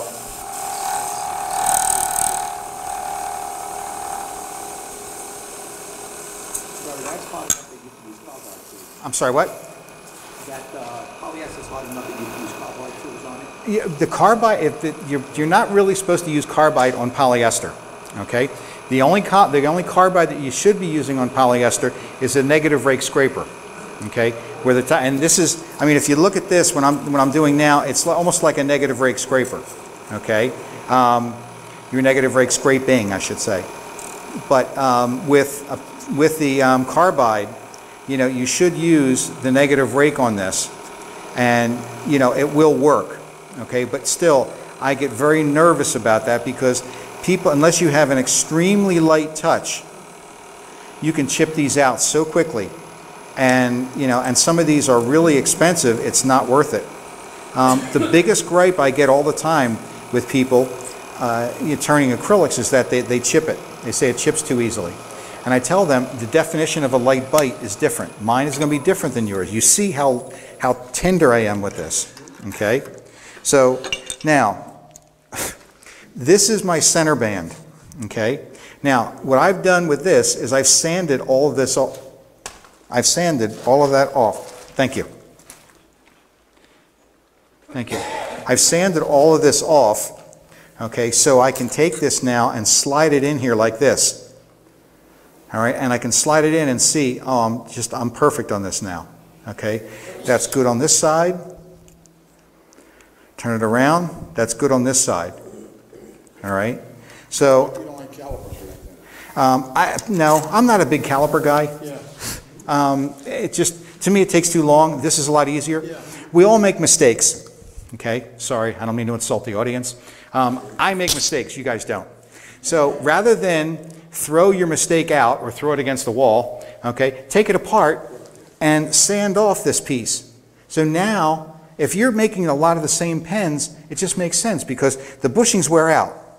So if my bushings start to wear out, you know, and if I'm trying to take this down to it, I can just use this real quick and test it, and I know it's going to work. Okay? You ever try patching out with CA? And yes, you can do that. Medium CA. And what you do is spray it first, a little bit, and when you spray with CA glue or with an accelerator, is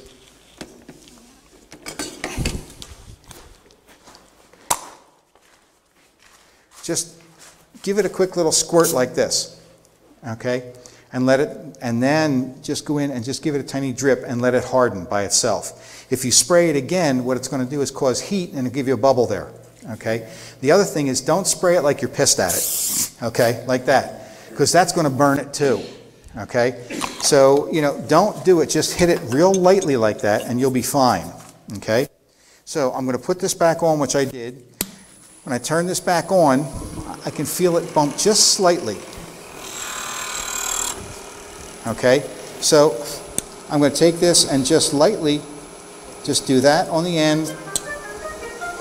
And do that on this end, okay? And the shape on it is good, okay?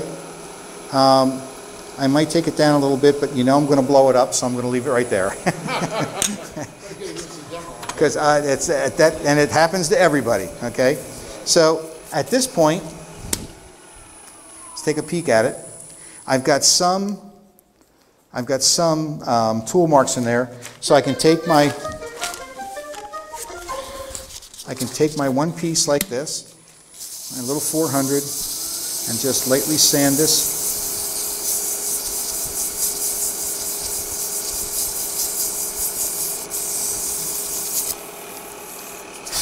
Okay, and now I'll wet sand this guy out behind me.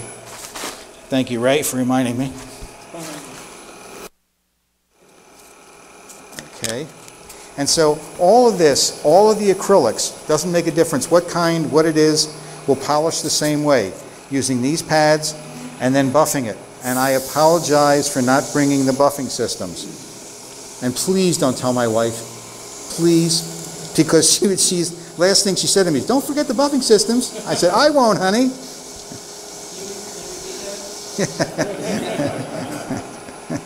Yeah, thanks, Ray. Now, the other thing, too, is you don't have to start with the yellow side, which is 600. You can start with the green side if you want. If you know this is pretty smooth to begin with and the scratches aren't that deep, you can shortcut it here and there, okay? And just do one rather than the other. But look at how that's starting to shine up just by those two. Wipe this off, go to the next one. So polyester is the most brittle, okay? And the more if you add, instead of 6 drops per ounce, you put 8 drops per ounce in. What's going to happen is it's going to generate more heat, okay? And what it's going to do is it's going to make it more brittle when you go to turn it, okay? The other thing is, sometimes, and I can't tell you why, sometimes polyester acrylic doesn't dry right away, okay? It takes a little bit. So now, I just told you about heat. I turn a toaster oven on to about 110 degrees, okay? And I put it in there for about 10 minutes, I unplug it, and put it in there, and as it cools down, it hardens right up, okay? My students, when I teach at Mark Adams, okay, out in Indianapolis, there are week-long classes. What they'll do, and I don't recommend it, is they'll pour it and they'll put it out in the sun, okay? 4 hours later, it's done, okay? And I mean, it's done. And I mean, it is really, really brittle at that point. And I tell them that, and they don't care because they want to get it done quickly. And some will blow up and some will be perfect. It just depends on their skill level at that point. And I tell them that. Okay, let me get my designated rod man here. That's right. I think I can get it this time. Let's see. Hey, huh? Man, I'm telling you, I learned quick. Thank you.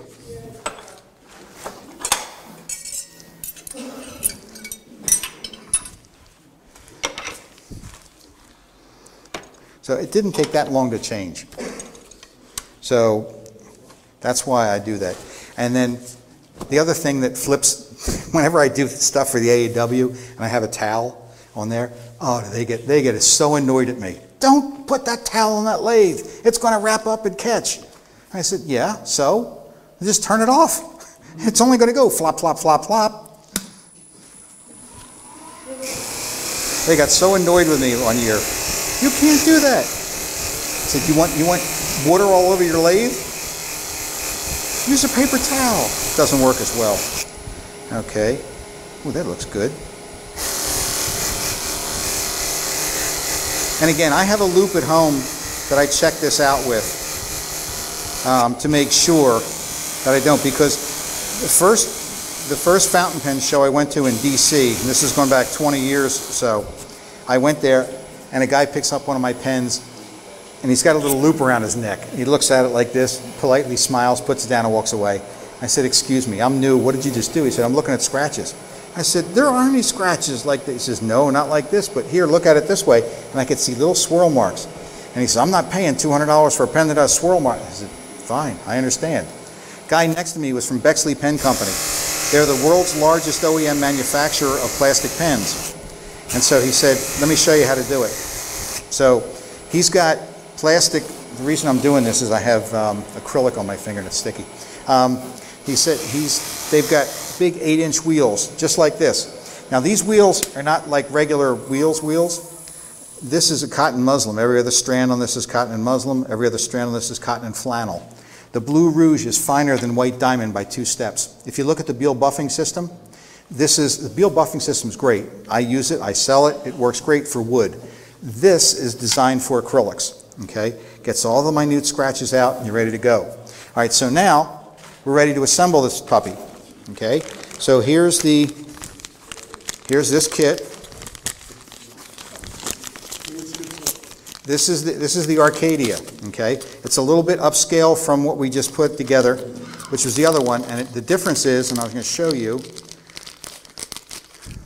is on the back end, okay, and really it's on the center band.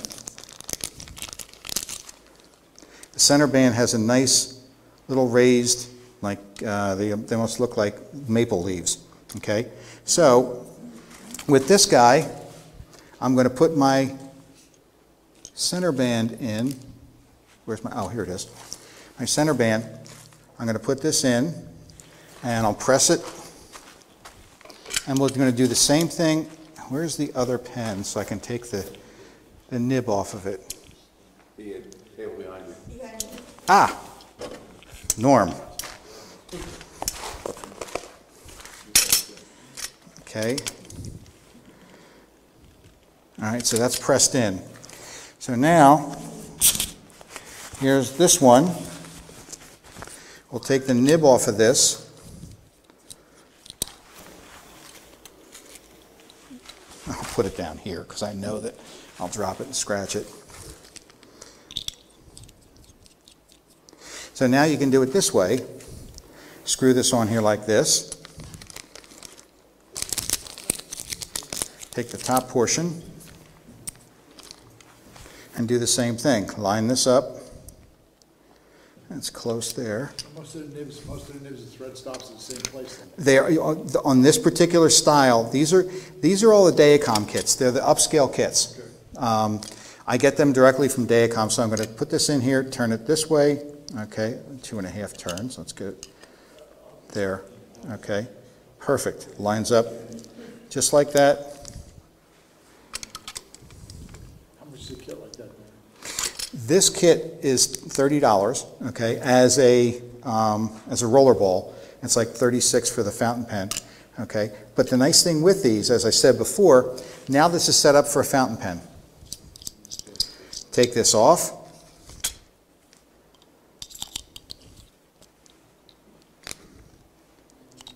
And now I'll make it into a roller ball. Okay, so there's your roller ball. Pass that around. And that one goes for 500. That one, that particular pen is I sell that for $4.95. Yep. And again, if somebody wants it as it comes as a roller ball, if they want it as a fountain pen, I usually charge them $50 to make it into a fountain pen. Now, what I do is when I do shows like this, I'll take an extra kit with the nib on it. Okay, the kit's $25. Okay, I'm charging them $50 to make it into a fountain pen. They think they're getting a deal. Okay, and I've made my cost up plus. So that's what I usually do with those. And all of these particular pens, I do offer them as a fountain pen or a roller ball. And you can just buy the nib for $13, okay, and make it yourself. So one thing, and I forgot to mention that before, is when you paint the tubes, okay, when you paint tubes and when you glue them in, sorry, too loud. When you paint a tube, do not use CA glue to glue this back in. CA glue will attack the glue and make it come off. All right, the paint, right? It'll make the paint come off, and it'll be glotchy and inside, especially when you do the ones that were the clear like this. Even though this is dark blue, when you get down to it, it's translucent. You can see through it. So if you don't have a blue background or something, you'll see the brass tube shining through. I'm sorry, what? 5-minute epoxy. Okay? 2-part epoxy, part A, part B. The nice thing about this too is that it's a little bit gap filling, so it'll fill in the gaps a little bit. Okay? The downside of that is that it takes 15 minutes before you can really do anything with it. 5 minutes and it sets. Okay? 15 to 30 minutes before you can really turn it. Okay? When I do my demonstrations, I do it all with CA glue because I need to get done quickly. Okay? You're doing the pen, watch points. Yes. Putting them on a painted tube, right? Right. But you're using CA? I'm putting a drop of medium CA on it. Just a tiny little drop just to hold it in place. That's all. It's not going to run. It's not, when you put it inside the tube, Larry, you're twisting it and turning it like that, and you're just scraping it off, basically. It's just attacking it. It just makes it come right off. So, all right. That's, basically the whole thing with casting, okay? You can create your own pen blanks and make them unique. When I do pen shows and there's other pen people there, I get comments all the time. People come in the booth saying, boy, this is nothing like I've ever seen before, because I'm not just making a wooden pen, okay? You're doing things like this. You're doing the watch parts. You're doing pictures, cigar labels, credit cards, anything. I do scalpel blades. I do, weird things like that. I have Botox pens. This is a Botox, the top of a Botox can, or a little label. I do anesthesia pens, okay, where we take the Narcan and put the Narcan in there. Who's going to carry one of those? We do all kinds of things like that, okay? These are the surgical knives, okay?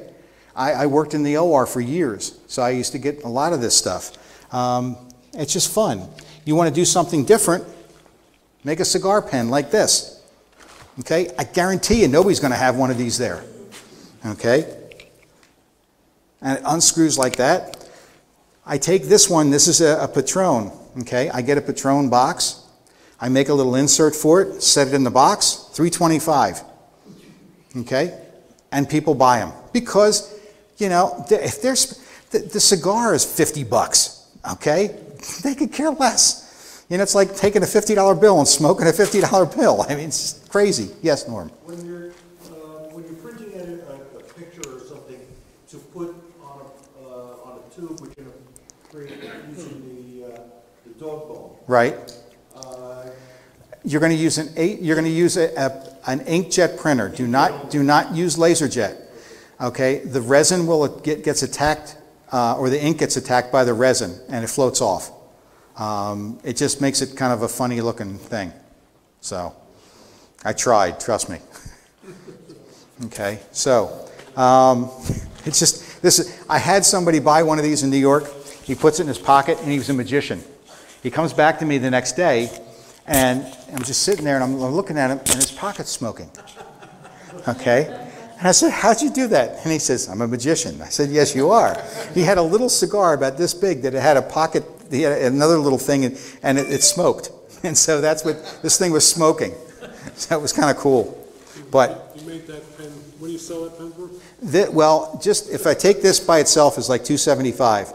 I put it in the box, okay, with that it came from. We sell them for $3.25. And with the smoker, you sold it? No, I didn't have the smoker. I'm still trying to find out where he got that. He get it from a magic store somewhere. So. All right, any other questions about anything? I know it's running late, I'm sorry. Okay, anything else at all? I'm here. Okay. Listen, thank you very much for having me. I really appreciate it. Thank you.